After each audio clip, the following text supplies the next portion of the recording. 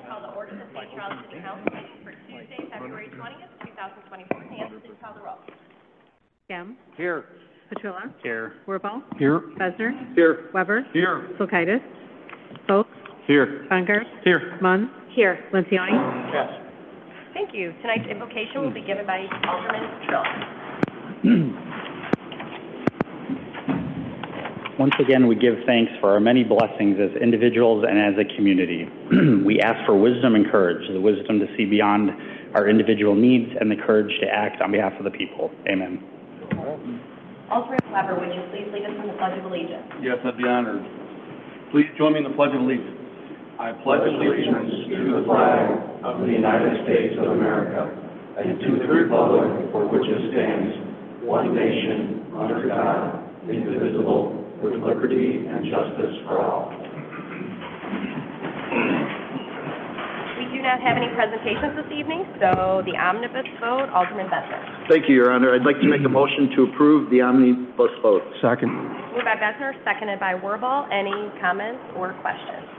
Nancy, please call the roll. Gem. Yes. Petrilla. Yes. Wirball. Yes. Besner. Yes. Weber. Yes. Folk. Yes. Bungard. Yes. Munn. Yes. Lencioni. Yes. Thank you. We do not have any old business this evening, so under new business, we have a few items. Item A, a recommendation from me to approve the appointment of Conrad Newell. Could you please stand for a minute?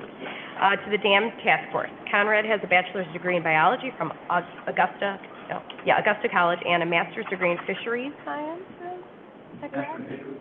Fisheries science? Fisheries science. Interesting. Okay. From Humboldt State University. He currently works as a consultant assisting federal agencies with natural resources issues and federal regulations. He has worked on a variety of projects, including stormwater management plans, construction of nuclear or submarine bases, riverine restoration projects, and offshore wind farms. Move for approval. Second. Moved by Besner, seconded by Lencioni. Any comments or questions? Nancy, please call the roll. Thank you. Gem. Yes. Petrilla. Yes. Wirball. Yes. Besner. Yes. Weber. Yes. Folk. Yes. Bungard. Yes. Munn. Yes. Lencioni. Yes. Thank you.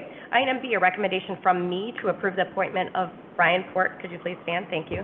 To the Dam Task Force. Brian has a Bachelor of Science in Chemistry and a Master of Science in Food Science and Human Nutrition from the University of Illinois. He currently works as a Senior Quality Systems Specialist for Tate & Lyle. He is the Vice President of the St. Charles Canoe Club and teaches lessons through the St. Charles Park District. Thank you, Brian. Moved by Lencioni, seconded by Bongard. Any questions, comments? Nancy, please call the roll. Gem. Yes. Petrilla. Yes. Wirball. Yes. Besner. Yes. Weber. Yes. Folk. Yes. Bungard. Yes. Munn. Yes. Lencioni. Yep. Thank you. Item C, a recommendation from me to approve the appointment of Alderman Ryan Bongard to the Dam Task Force. Move for approval. Second. Moved by Besner, seconded by Munn. Any comments or questions? Nancy, please call the roll. Gem. Yes. Petrilla. Yes. Wirball. Yes. Besner. Yes. Weber. Yes. Folk. Yes. Bungard. Yes. Munn. Just for yourself? Yes. Yes, myself. You can vote. Yes. Okay. Munn. Yes. Lencioni. Yeah. Item D, a recommendation from me to approve the appointment of Alderman Paul Lencioni to the Dam Task Force. Move for approval. Second. Moved by Besner, seconded by Gem. Questions, comments? Nancy, please call the roll. Gem. Yes. Petrilla. Yes. Wirball. Yes. Besner. Yes. Weber. Yes. Folk. Yes. Bungard. Yes. Munn. Yes. Lencioni.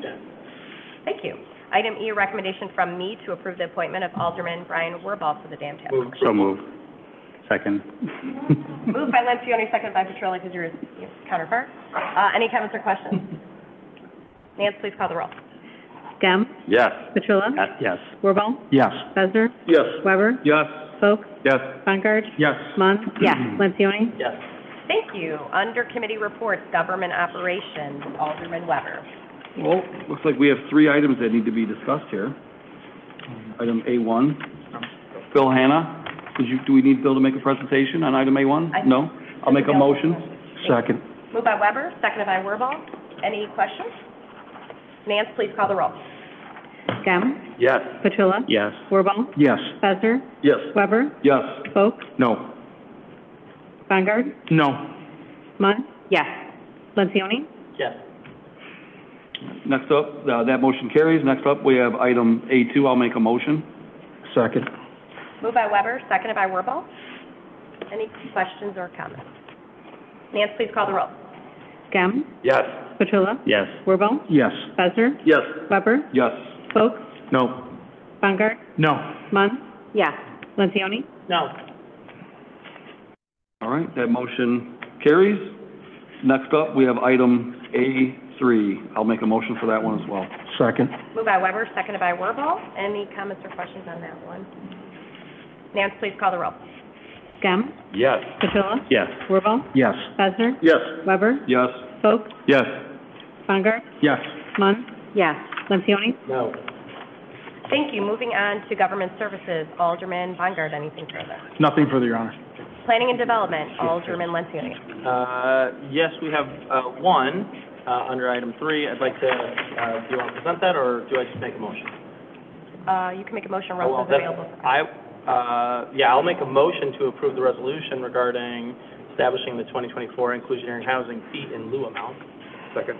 Moved by Lencioni, seconded by Gem. Yes, you have a comment? Just brief one. Yes. No, I just wanted to say I support this obviously, and I appreciate that we supported this committee. I think there's great opportunity. In the staff's leadership, we discussed in committee about your leadership in encouraging more units as we move forward, and I think there's a great opportunity in Charlestown Mall area, for instance, where we can implement those changes. So I think as a housing commissioner, I support the initiative, so thank you. Thank you. Alderman Weber. I just wanted to say, at committee, I did not support this. Not that I don't support, obviously, having money. It was the increased fees. I didn't see that there was any current justification or reasoning to increase the fees, seen as though we're not currently able to use the fees that we currently have. So that's all I got. Okay. Alderman Gem. Yeah, my only question was, very good work. Thanks for us and everybody on staff. But the last update to the affordable housing price was back in 2018. How often does that get looked at? So that number is updated by the state. So they update that number every 5 years when they issue the new report with our percentage of affordable housing. Okay, that just wasn't listed as how often they do it. So thank you, Russ. Thank you. Alderman Polk. Yeah, I just wanted to piggyback off of what Alderperson Weber said, kind of in the same boat. There's no need to increase at this time, which is why it was a no vote. Thank you. Okay. Other comments? Okay, we have a motion by Lencioni and a second by Gem. Right. Nance, please call the roll.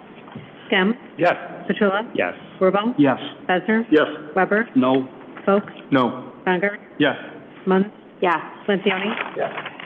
Thank you. Now we are moving on to public comment, and I'll just make a quick comment because I know we've had several folks come up to discuss IMEA. So just for clarification for the audience, the IMEA is the Illinois Municipal Electric Agency. So they formally approved the form of new power sales contract and capacity purchase agreement for the period of October 1st, 2035 through May 31st, 2055. This just passed February 15th. So what this means that there's a new agreement that can officially be offered to all IMEA member agencies, including St. Charles. And IMEA has asked its members to consider this new contract, which many of you have been commenting about, over the next 14 months, and to provide a decision by April 30th, 2025. So in speaking with the Director of Public Works, who has his hand on all of this, staff is preparing a series of discussions, and this is for the council as well as the audience, on this topic, and they will begin in April. So that's the update we have from City Council's perspective to you all. But please state your name and for your public comment. All right. I'm Henry J. Rankin. I've addressed the council one other time. I did give a copy of my comments today to everybody, so you have a copy. I did not bring a copy of the financial statements for the IMEA, which is what my comments are based on. I'm too cheap to spend that much money on copy paper. All right. So, dear Mayor Vitek and members of the City Council, the subject is a businessman's reflection on the City of St. Charles electrical distribution business. I'm the owner of a manufacturing company in St. Charles Industrial Park. My interest in the electrical business in St. Charles began with concerns about the source of electricity, then the cost of electricity, and finally with the conduct of the IMEA under its contract with the City of St. Charles. I'm very concerned about the current and future costs of electricity, under this IMEA relationship. I moved my business to St. Charles 45 years ago and raised my family in St. Charles for the past 40 years. So please accept my remarks as respectful to the City Council, as my intention is to be helpful, not hurtful. I am a fan of St. Charles. First, let us address the fact that a past City Council decided to enter the electrical distribution business. Once that happened, the City Council took on the fiduciary responsibility to run that business efficiently and in the best interest of its customers. Neither the mayor nor the director of public works has the primary responsibility. You, the city council members, own it, and you cannot pass it off to someone else. You are responsible for doing the due diligence and making the final decisions. In 1979, when I moved my company from Elk Grove Village to St. Charles, one of my many enticements was the fact that the electrical rates were 20% lower than ComEd rates in Elk Grove Village. This was a meaningful savings, but since then, those savings have disappeared. It's difficult to compare rates with ComEd directly, but alternate sources indicate that we are nowhere near that old 20% savings that we had 45 years ago. My controller is repeatedly contacted by alternate energy sources who do not understand that we are obligated to purchase electricity from St. Charles. Attached is a copy of a recent quote that my controller secured, and it offers considerable savings. I am not suggesting that we switch to this supplier. I'm simply pointing out the fact that lower rates are available. Under our current contract with IMEA, we are not allowed to shop or contract with these alternate sources. I started my look into the IMEA by securing a copy of the financial statements for IMEA on April 30, 2023 and 2022 as prepared by the audit firm Baker Tilly. That's what businessmen do. They read financial statements. On page 14 of the statement, a portion under the heading of reporting entity reads as follows. The contracts with power providers which obligate IMEA to purchase electrical energy for concurrent resale to its members are in effect through September 2035. It further states the termination date for all of the power sales contracts with participating members is September 30 of 2035. On page 21 of the statements, under jointly owned facilities, it states that IMEA owns 12.12% of the Trimble County Unit 1 facility, 12.12% of the Trimble County Unit 2 facility, and 15.17% of the Prairie State project, which includes both the coal mine and reserves adjacent to the power facility, as well as the power facility. This means IMEA must answer to multiple masters. They must provide competitive electrical pricing to IMEA members, but also protect their ownership interest in 2 Trimble coal facilities and the Prairie State coal facility. This is an obvious conflict of interest. On page 30, item 13, Illinois State Senate SB 2408 reads as follows. In 2021, Illinois passed SB 2408, the Climate and Equitable Jobs, CEJA.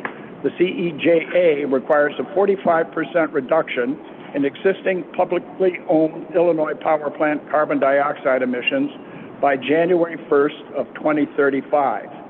If such a reduction is not met by December 31st of 2035, then the plant must retire 1 or more units or otherwise reduce carbon emissions by 45% by June of 2038.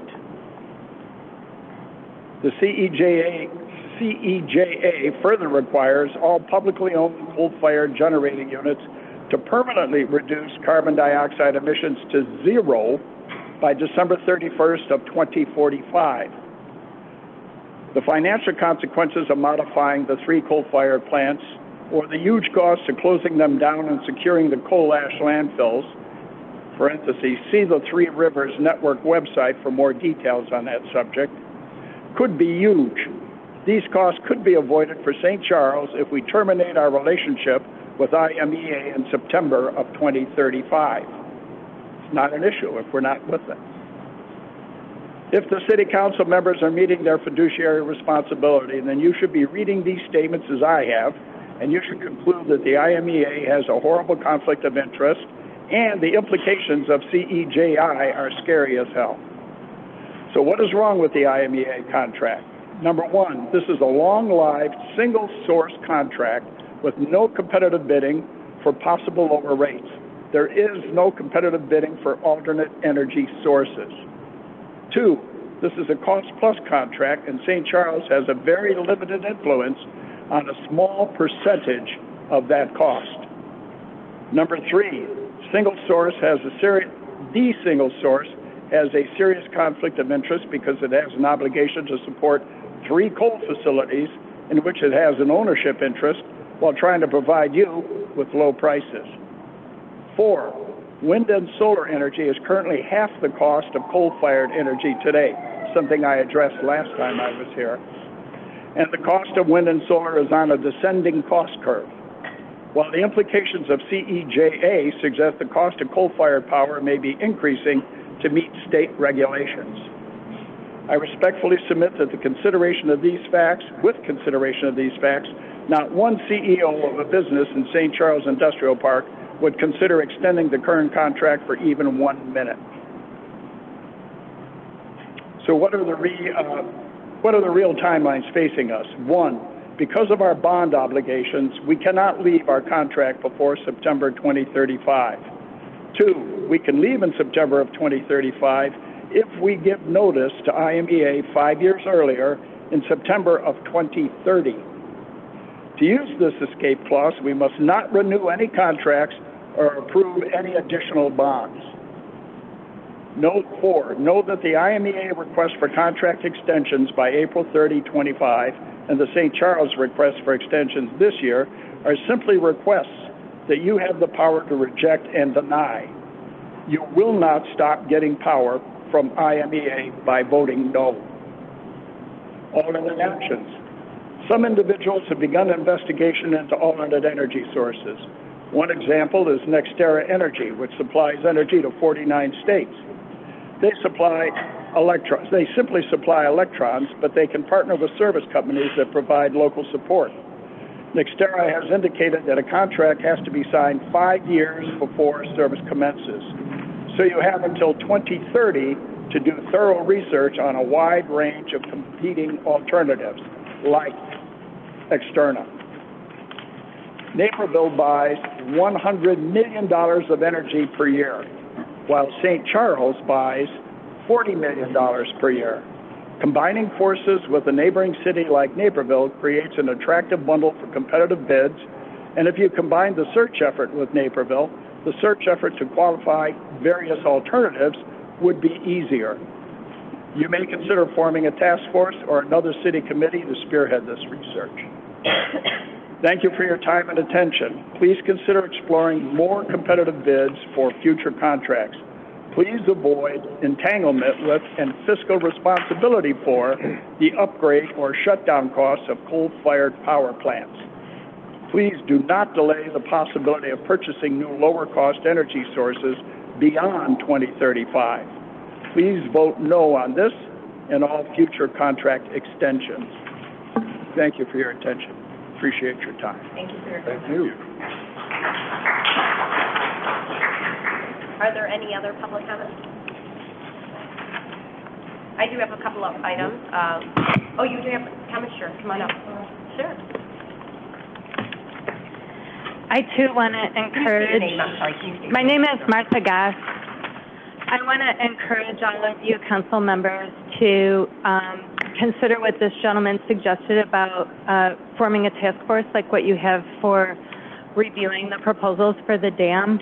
I think that there's a lot involved with these contracts, and the task force and any of the local experts that you might be able to put on it would, I think, provide a lot of benefit for this city. Also, I want to say that in March, right now it's set for March 18th at a location that is yet to be determined, but tentatively set for North Central College. There's going to be a broad scope informational meeting. that a woman in Naperville is setting up, and I hope that as the alder people that you would consider attending that. There's going to be other municipalities attending that, as well as the Citizens Utility Board. And I think that the woman who's presenting it can speak intelligibly, like this gentleman just did, about the Nextera contract, which is a not a bond-related contract, and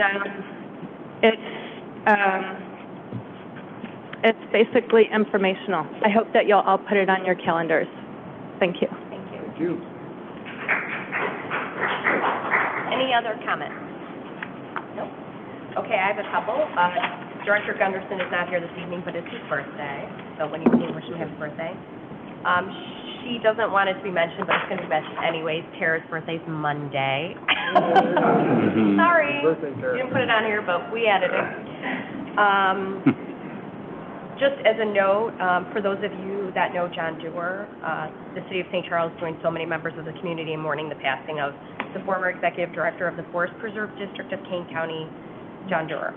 John was always willing to get involved to make his community better. He served as an alderman on the St. Charles City Council from 1972 to 1993, was a member of the St. Charles Tree Commission now, which is the Natural Resources Commission, from 2012 to 19, and he received the Commission Stewardship Award just last year. On behalf of the city and the entire city council, we do want to extend our sincere condolences to his family. On an unrelated note, Brian and I visited Anderson Humane. Brian made friends with an opossum. And The ambassador, right? Is yeah, it the the ambassador. Brian's the alderman. That was the ambassador of the Humane Society, or Humane Center. So we learned all about how many animals they serve in the community, and I did not touch a single one of them, but Brian did. So It's a good time. thank you for visiting. Very nice. They'd love to have everyone else come out when you get an opportunity, so feel free to contact them. And just because I have a family member that used to wrestle, we had 2 state champions from St. Charles East this weekend. One is a 4-time state champion, Ben Davino. So I'm sure he will be here in a couple of weeks to collect street signs, Peter. You'll be hearing about that soon. And Jaden Cologne is also a 3-time one. And if Mr. Anderson was here, I would wish tell him congratulations on his grandson's victory, 3rd place in state. Wow. So that's all I have this evening. Does anyone up here have anything? No? Does staff have anything else? Okay, we do not have an executive session, so we'll move on to committee. Just need a motion to adjourn. So moved. Second. Moved by Wirball, seconded by Petrilla. Nance, please call the roll. Skem? Yes. Petrilla? Yes. Wirball? Yes. Besser? Yes. Weber? Yes. Folks? Yes. Conger? Yes. Munn? Yes. Lencioni? Yes.